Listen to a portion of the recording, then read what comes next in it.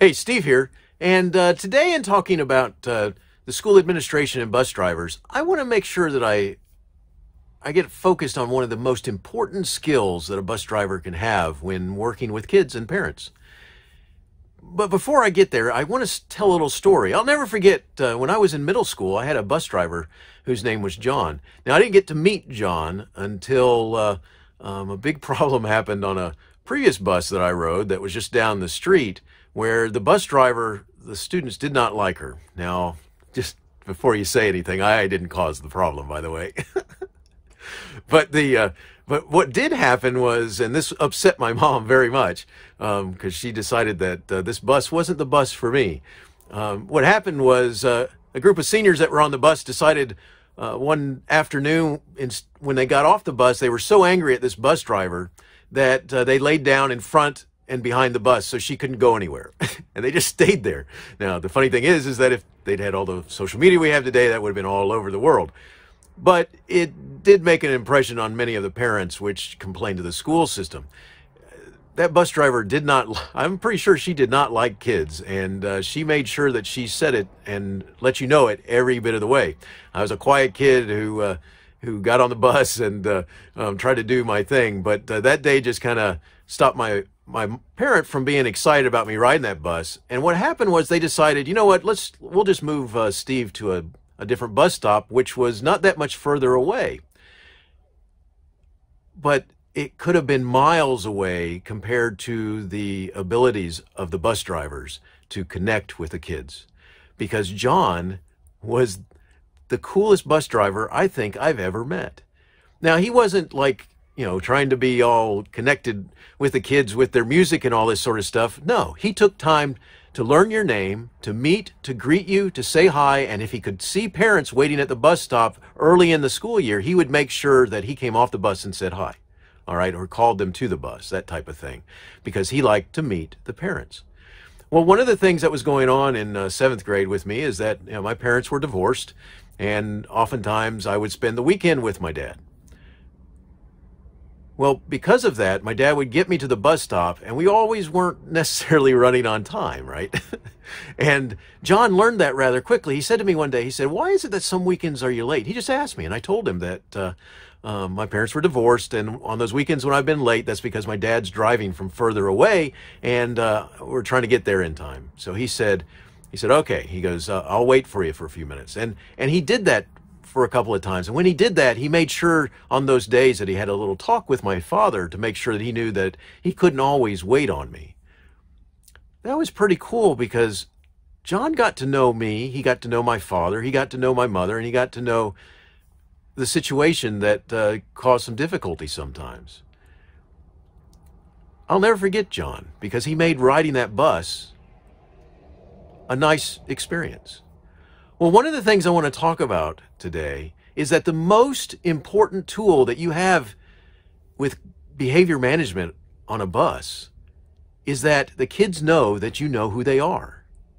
Sounds simple enough, doesn't it? But you'd be surprised how many adults don't use the names of the kids, nor do they learn their names, nor do they ever talk to them except to say something like, "Hey, you, be quiet. Shut up and sit down. Don't talk. No, no, no," that type of thing, right? Well, it's important to get to know your kids because that is the number one thing that's going to help you with bus behavior management. So it goes like this. When you get your rosters, make sure that you take special interest in that opportunity to meet each child and connect their name with who they are. So the first step is check that roster as you go to those stops. Make sure that you ask as the child's getting on who they are. And then the second part to this is that you've got to use their names, right? You can't just do it the one time.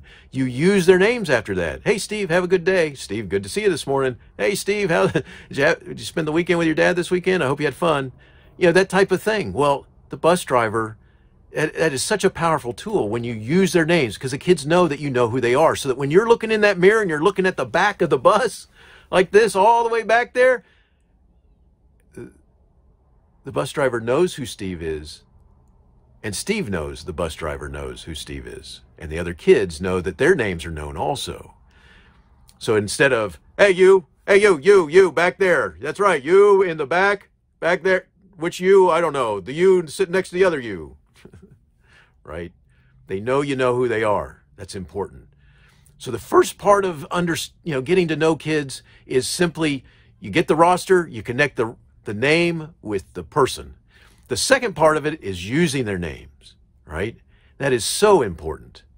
And then finally, the third part of this in getting to know kids is to take that next step, which is to reach out to parents and say hi to parents and make sure you connect the name of the kid, the child, to the parent. Now, this can be done in many different ways. One of the things that the school can help you out with is, and administration, this is one of the things you want to think about here, is that you could have, on a parent evening, you invite the bus drivers so that the bus drivers can have a table and they actually get a chance to meet the parents. Another way of doing this is that when you give them rosters, that you give them a whole bunch of these automatically pre-postage paid postcards where they could write a note on it that says, hey, I'm Steve and I'm getting ready to be Steven's bus driver and I'm looking forward to a great year of driving down Route 66, whatever, and then you pay for the postage. All you got to do is they fill them out, they bring them back to school, and you make sure they get stuck in the mail, that type of thing, before school ever starts. What a cool thing. There's other ways through email and such, but you'd be surprised how just the simplest reaching out makes a bus driver seem so much more like a real person, right? And so you can help your bus drivers in connecting with kids and their families by helping them with this type of idea. Think about those postcards. If you put on there a sticker that said, hey, we got this, you got parent night coming up on this night and you'll be able to meet me as well as your kids' teachers and all that sort of stuff. What a great way to connect not only a bus driver, but the school with the parent too. So it's important to make sure that as a school administration, you talk with your bus drivers about getting to know the kids and help them understand how important it is for them to connect with the kids. First thing they need to do, that's right, number one, you make sure that they get the rosters and they start connecting those names with the child. The second thing that they need to do is they need to make sure they use the names with the children as much and often as possible and as many times without it being connected to negativity. And then the final thing is let's reach out to parents. Let's get to know the parents. Let's help them get to know the parents. And I got to tell you, those prepaid postage cards are a great way of doing it. I don't get any kickback for that. That's just a postage thing, right? But it's so powerful. Or having a parent night and you invite the bus drivers there to meet the parents and the parents to meet their bus driver. Just some general thoughts about that. So don't forget, let's take care of our bus drivers. Thank you very much. Thanks for listening. Take care. Ta-ta.